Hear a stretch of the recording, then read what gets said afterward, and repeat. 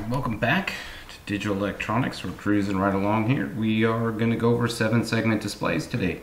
Very important that you understand how to wire these up. You're going to be using them on your date of birth project, and you're going to learn how to illuminate them and when to control what segments come on, what segments don't come on, and how to do that.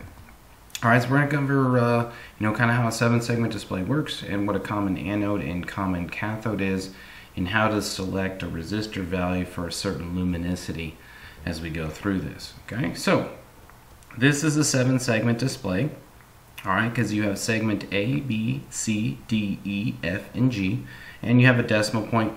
We're not going to use the decimal point, alright, for anything, but you can control it as well. It is important that you understand and have the data sheets for these as well, because you have to know how to hook them up. Alright, so this is what a 7-segment display is. A lot of your digital clocks and everything use these. They might use a hex display, so that you can get the cross. And because we're limited, I guess, with a 7-segment display of all the different letters that we can produce, but we're going to show you some. We can do all the digits, so very common with just doing stuff that involves numbers. Okay, so we are going to control each specific segment. So we are going to control when A comes on and when A is off, when B is on and B is off, and so on and so forth. There's 2 common ways to create these, and I have them all mixed together. So when you guys actually do your 7-segment display, you're going to have to know if it's a common anode or common cathode. You can look at the number on the side. I may or may not tell you what the number is. To know if it's a common anode or a common cathode, I might have you look that up. Okay, now look at the difference. The wiring piece is the same except for one part. So A, B, C, D, E, F, and G, those are all to the same pin numbers on the 7-segment display. Okay, that's not any different. What's different is if we have a common cathode, that means that we need to connect ground to the common cathode middle pin, which means all of our circuits that turn it on will be highs. So with a common cathode, okay, 1 is on, 0 is off. With a common anode, okay, that's the one on the right hand side here, we hook the middle pin up to power. VCC, it's going to get 5 volts. So with common anode, this is where zeros turn it on and 1s turn it off. So why does it do that? Well, because zeros help complete the path. If the lights are already wired to power, they need to complete to ground. So that's why zeros turn common anodes on and 1s turn them off, because 1 would mean we're sending power to power, we're not completing a path. But when we're sending ground to power on the common anode, we're giving it a path. Just like on the common cathode.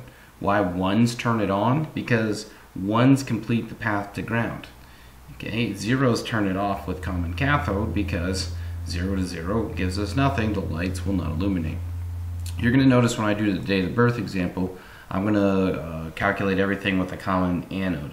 The majority of the 7-segment displays I do have, though, are common anode, meaning zeros turn the common anode on, 1s turn the common anode off. And when I say on and off, I'm talking about each individual segment that we're going to program. And it'll make sense, guys, once we go through this and once you guys breadboard these up.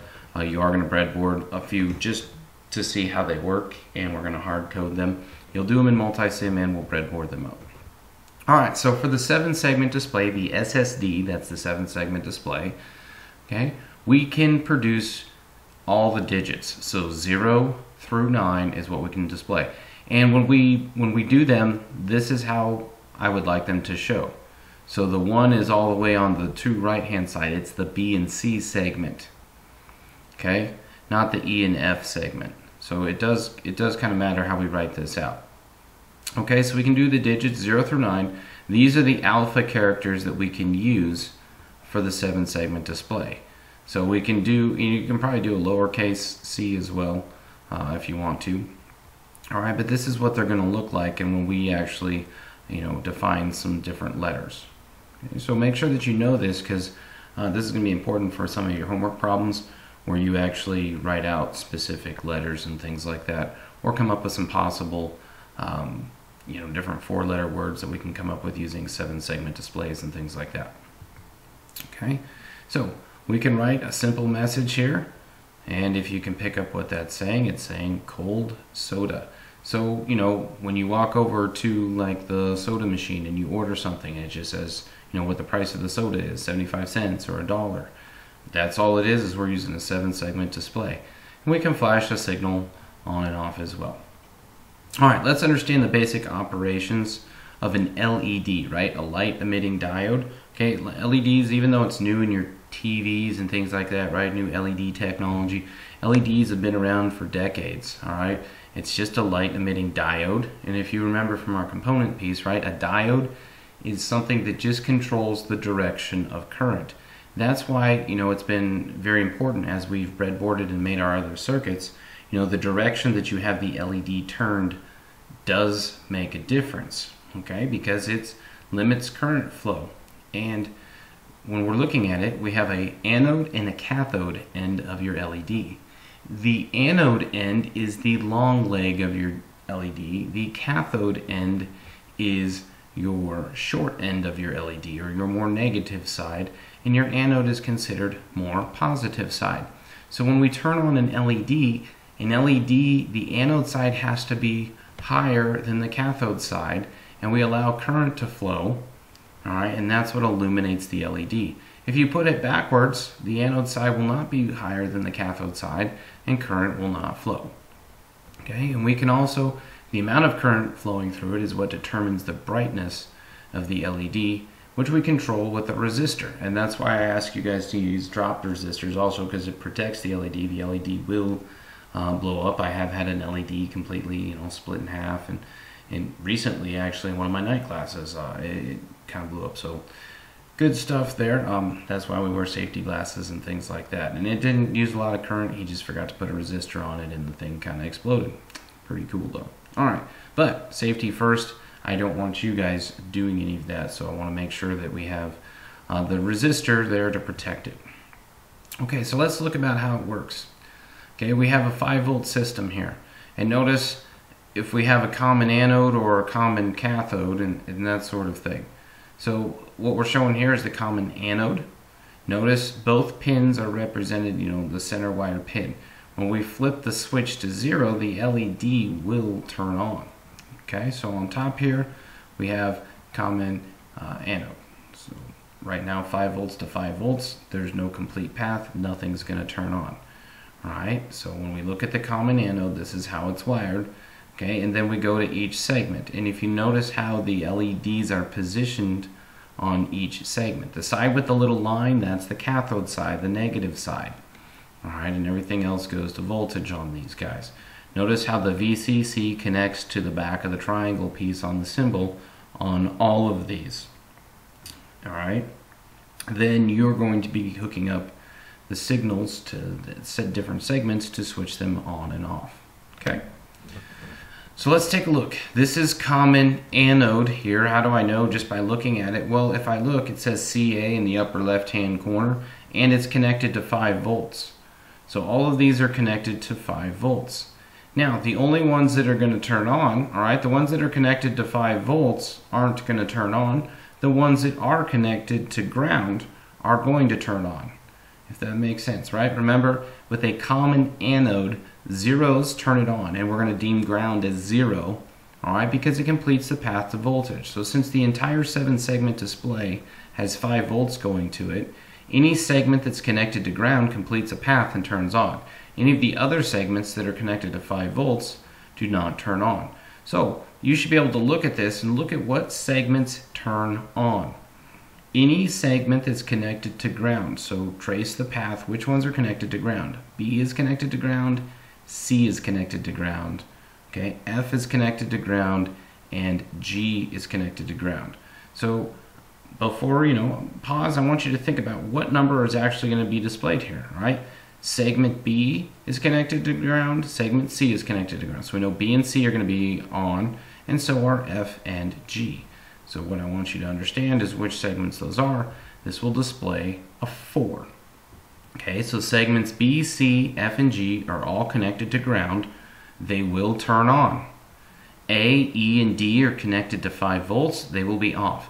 This is for common anode. Remember, common anode, 0 turns all the segments that are connected to 0 on. Okay? It's the exact opposite for common cathode. Alright, but this is common anode.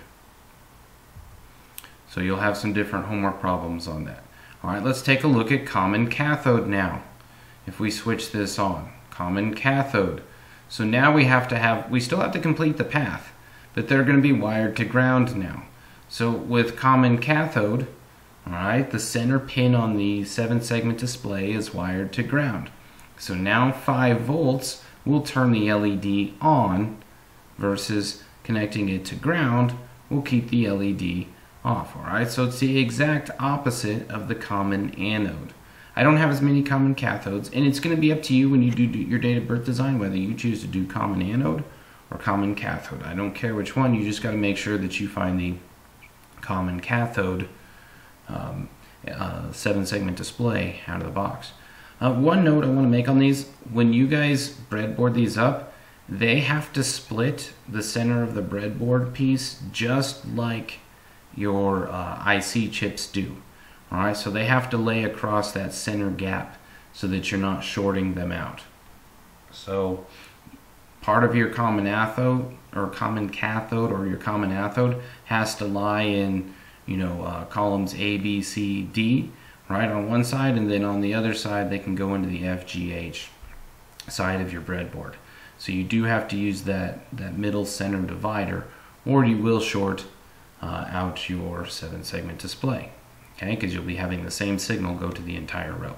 So just be careful when you're doing this. So when switches are flipped on this one, alright, the common cathode is opposite the anode, sorry, I don't know why I said anode, but alright, common cathode is opposite common anode. So common anode, 0's turn it on, 5 volts turns it off. Common cathode, 1's turn it on, which is voltage, 0's turn it off. So let's take a look at this one. And how do I know it's common cathode? If you look at the 7-segment display in the upper left-hand corner, it says CK. I know cathode is spelled with a C, but for the abbreviation for 7-segment displays, we use CK for that. So 1's turn it on. So any segment here that is connected to 5 volts will turn on.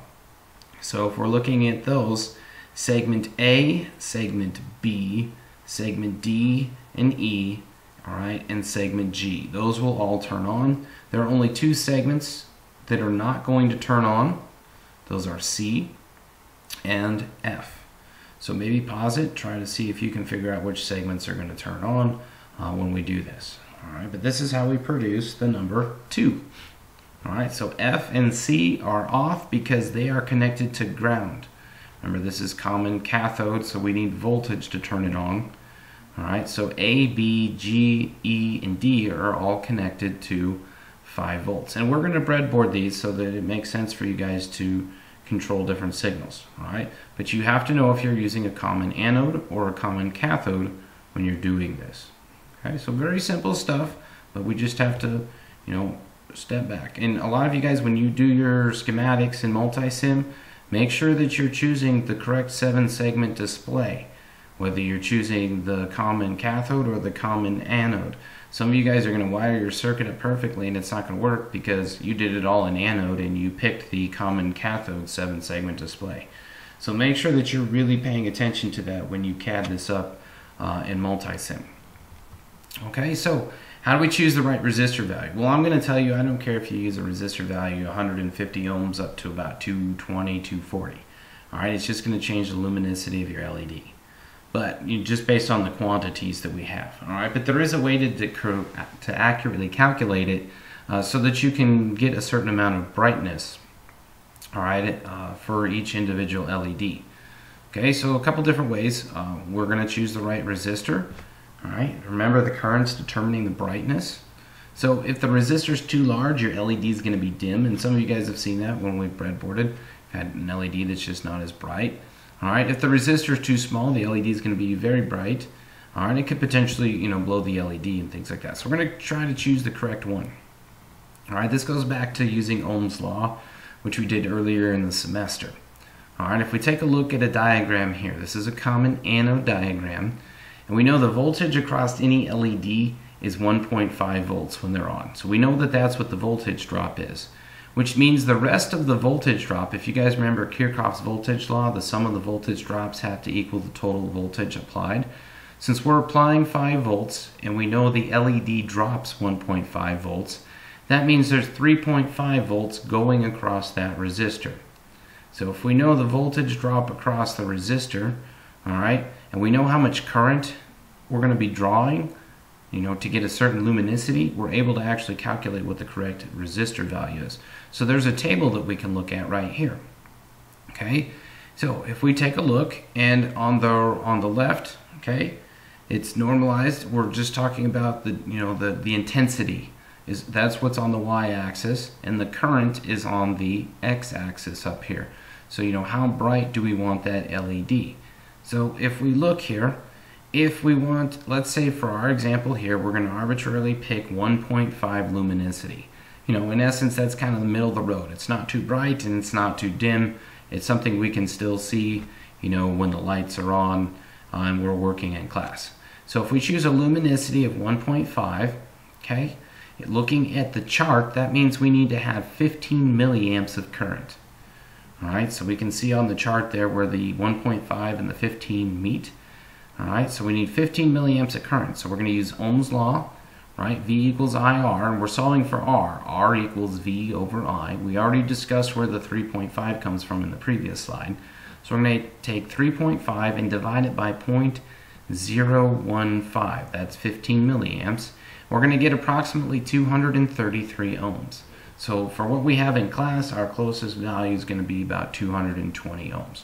So the majority of you guys, we're going to use 220 ohms when we do all the breadboarding here. If we run out, I don't care if we drop down to 200, all right, or even the 180s, up to 240, 250 is fine with me. Okay, but there's how we actually calculate the value of the resistor based on the intensity or the luminosity that we want. When we talk about lights, we talk about the amount of luminance that it gives off, how much light it technically gives off.